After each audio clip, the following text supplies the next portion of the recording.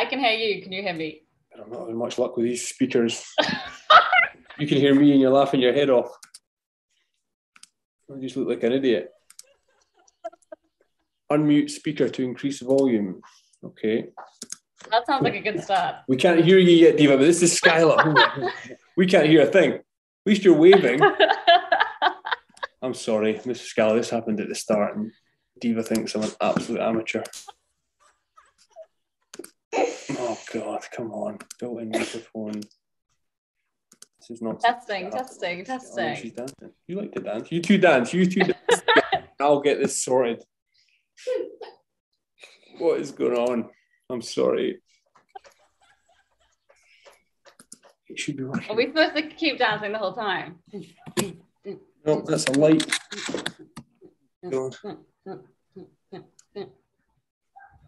Diva, this is great footage for the YouTube channel. Oh no.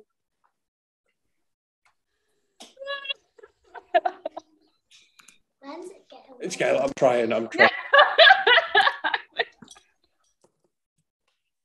Nope, nothing. Oh, God. Unmute. Can you hear me? Hello. Yes. Yeah. Hello. Okay, great. Again, wasn't expecting that. I was just like, let me just take a punt. Oh, thank you. Hello. Thanks. I was like, oh my God, do Skylar and I have to dance the whole time? Because this might be a while. A dance off with a marine biologist. The funny thing is, Skyla has kept saying, Daddy, am I still going to be chatting to the forensic scientist?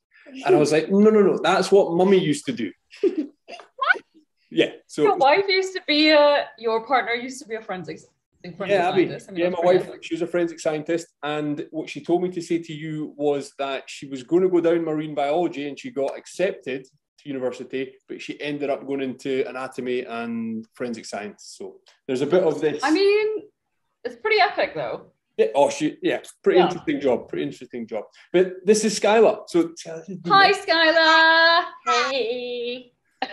Skyla, we're a bit scripted here. We've got some questions that Skyla came up with. Do you want to have a go and read your questions? I've got one as well. You've got one more. Do you want to do that one now? Oh. Yeah. I've not heard this one. Okay, God.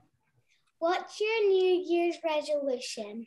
That is a really good one. So my New Year's resolution is to spend more time in nature and in the ocean. Nice. What's yours? Mine would probably be to stay in the water for 5 minutes. In the cold? Yeah, the water. Ooh, that's a good one. I don't think I can do that. It's a challenge over here that we don't often wear wetsuits. So we go in for the sort of cold water immersion and the cold water swimming and things. So that's a good challenge, Skyla. I didn't know that one. I did do that last year. I think again, in like this desperation to get out of London, I was like, I'm just going to go down to Kent and get in the sea. And I could not do 5 minutes. No. Yeah, that's a long time. Okay, what about your other ones? So first question. Why did Will's t-shirt change color? That is another excellent question. So the ocean, basically, as you go deeper in the ocean, it absorbs the sunlight. And as you heard Will say on the show, sunlight is actually created by lots of different colors. So it has red, blue, green, yellow, orange, indigo, and so on. So as the sun goes into the sea, actually, some of those colors disappear, right? They get absorbed by the sea. And so the first color to disappear is actually red. And so we saw pretty quickly, like, remember, we got into the sea and before you knew it, Will's shirt was brown. And then eventually his shirt went to black. And that's because that red light was the first to disappear. And so it meant that we couldn't see red anymore as we went into the deep sea. And then of course it was red and then the greens went and then eventually it's blue, you're left with blue. But of course, as we go down to the deep sea, not only is other colors changing, but also the light is disappearing, right? And so we didn't just end up at blue, we ended up at black, pitch black, as you saw. In that submersible, when they went down with Will, did you have a question about the toilet? Great question. It's a great question. I'm glad you asked it because actually I forgot to talk about that with your dad. Because you were down for 7 hours, I was wondering how you go to the toilet. That is a really good question. So you're quite right? It's a really small space. There are 3 of us in there and we're so close, our legs are touching, right? So, and there's no bathroom. So there's no privacy. Anything you decide to do, everybody's going to see, plus the cameras. So there are 3 things that you can do. 1, you can wear a diaper. You can wear a big adult diaper, which nobody wants to do. The second thing is that you can pee well, let's just talk about number 1 and number 2, okay? You can do a number 1 into a little contraption, but that requires you to take off most of your clothes as a lady, right? Which again, I don't necessarily want to do. And then a number 2, you just have to hope and pray. I don't know anybody that's had to ever do a number 2 in a submersible because I'm pretty sure you would never have any friends after that or dignity. And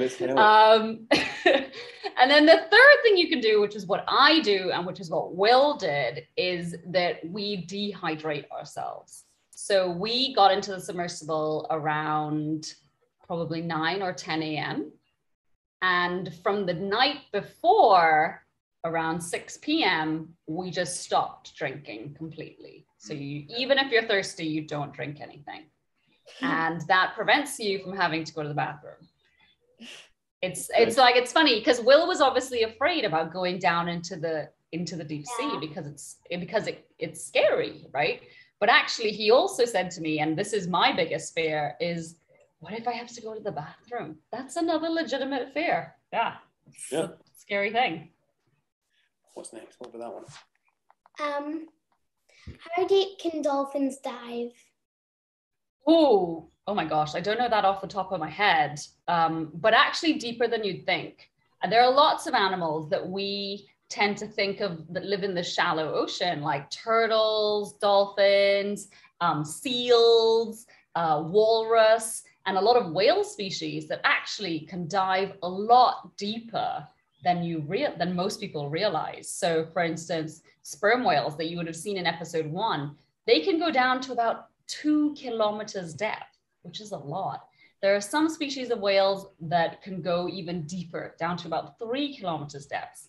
And then like things like turtles, leatherback turtles, or tuna and so on, those can go down to like nearly 1 kilometer. So there are a lot of animals that they don't just bob around at the top. They actually go down, deep down, multiple times a day, looking for food or whatever else they might do down there. I'm not sure. Dolphins, I think that's your favorite animal. So I will look that up after though. Dolphins, I'm not sure. I'll see if I can figure out while we're chit-chatting. Don't worry. Tell me what else. Do this one as the last one. Okay. Tell me. What can I do now to be a marine biologist? That is another really great question. So there are definitely a couple things. So to be a marine biologist specifically, I mean, one of the things you definitely have to do is go to school and study hard. You just got to get that like learning, basically. All of that teaching about the planet and the biology and the ocean, all of that is really important. But, there are a lot of other things that are just really fascinating and are opportunities that I never used to have, for instance. So like the internet is just filled with opportunities. So there's one of my favorite, and obviously I'm biased because I love the deep sea, but there are a couple ships, deep sea ships, research ships, that go out into the ocean and then stream their dives live from the bottom of the ocean. So you could be sitting in your home just outside of Edinburgh, but watching live footage from, let's say, the Mariana Trench at 4 kilometers deep. And you're seeing all of that exploration that those scientists are seeing for the first time as they're seeing it. and you're hearing them describing what they're seeing. And it's just a really fascinating tool. It's like the coolest TV, right? Because you're seeing all these animals you've never seen before and making all these discoveries along with the scientists. And you can actually submit questions to the scientists that they'll answer while they're listening to you. Yeah. So I don't think any of them are diving right now, but those are called the Nautilus is one of the ships. The Oceanus Explorer is one of the ships, and the Falcor is one of the ships. And yeah, it's just a really cool thing to do, to be able to experience a part of the ocean that probably until that point, no one has seen before. So you'll be in that group of people watching the discoveries being made. How about that? Good. Pretty good. Any other questions?